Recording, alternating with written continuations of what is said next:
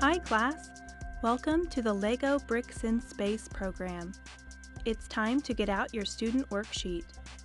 Working alongside the crew on board the International Space Station, you will find all the answers to the questions on your worksheet. Teachers, when you see the pause prompt on the screen, please pause the video to give students time to record their answers. Hold on to your seats as we launch into space.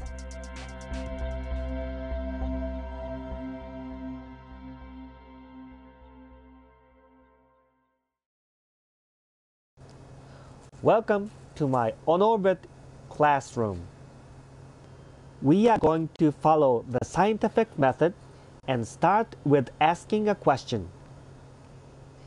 The beam balance works on Earth because it measures weight. Will the beam balance work in space the same as it does on Earth?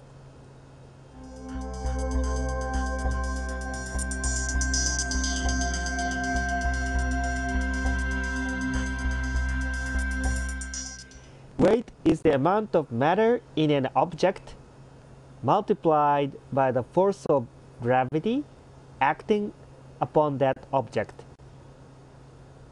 Can weight be measured in space?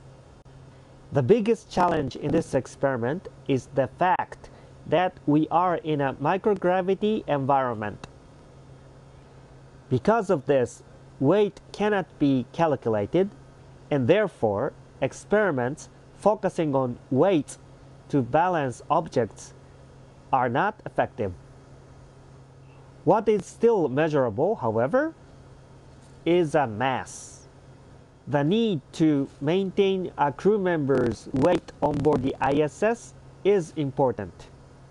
For instance, if I was to suddenly lose weight, it could be a health risk or an indicator of a bigger medical issue. But if we can't weigh ourselves, how do we know whether our bodies are healthy? Instead of calculating weight, we measure mass. Mass plays a critical role in activities and experiments on board the space station. Mass does not change in microgravity. Mass is the amount of matter in an object and can be measured in microgravity.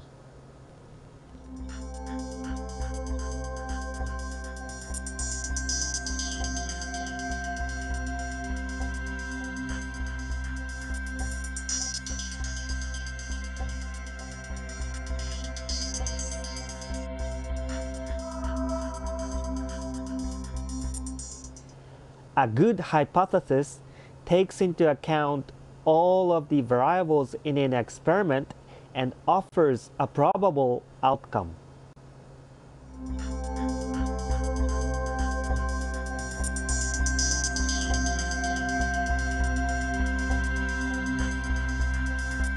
Here's our hypothesis.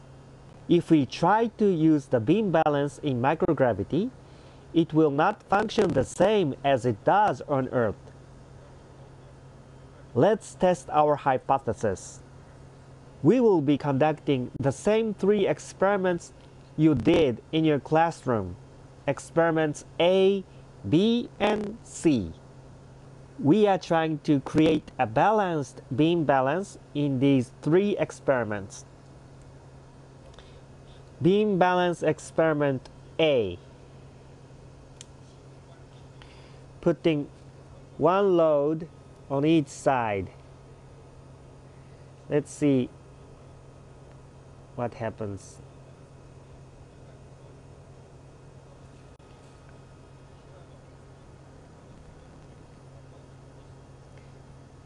It does not balance.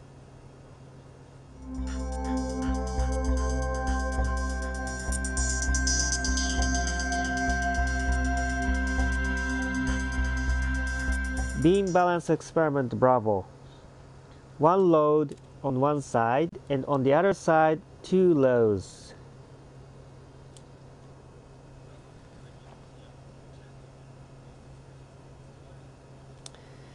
This is not balanced.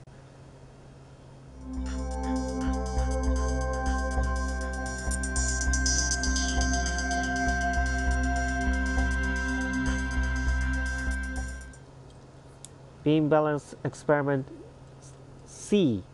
One load on one side and on the other side 3 loads. Let's see what happens. Okay.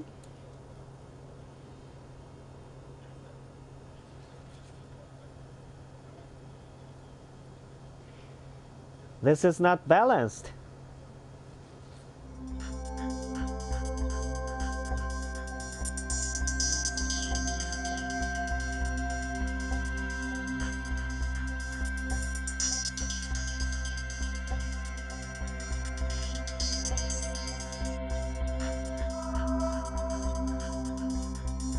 We use a device called Space Linear Acceleration Mass Measurement Device, or SLAM-D, to provide an accurate means of calculating our mass.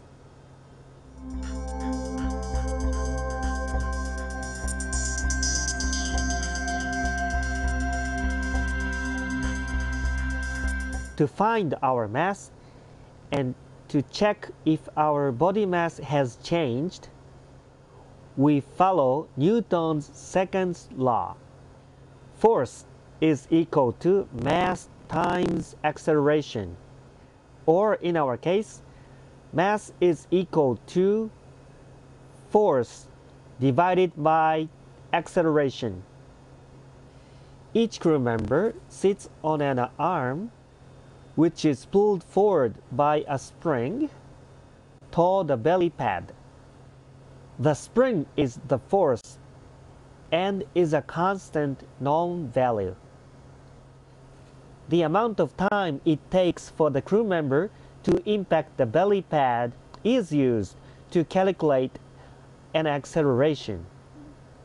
Once that acceleration is calculated and recorded, the SLAM-D software uses Newton's second law of motion to calculate the crew member's mass. We each log our mass and report any significant changes. This helps us stay in shape and ensure we are keeping our bodies healthy for our return trip home. Well, our time is about up, but before I leave, I would like to ask you a few questions to keep your exploration of space going. Question 1. Are there any other environments where the beam balance would work differently? Consider the impact altitude may have on the model.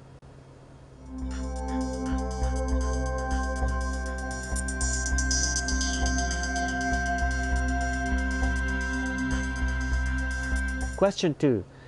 Do you think there are objects that have larger or smaller mass in space than they do on Earth because of microgravity?